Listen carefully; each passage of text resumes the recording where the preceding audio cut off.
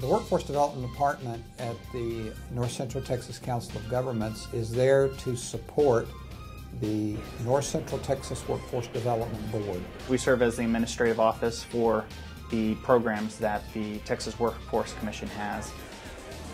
Our primary goal is to connect job seekers and employers.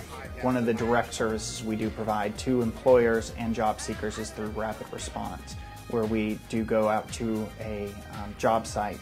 If the employer is downsizing and is facing layoffs, we go out and provide services to those employees to help them with unemployment benefits and understanding what they need to do, as well as starting to search for their new job.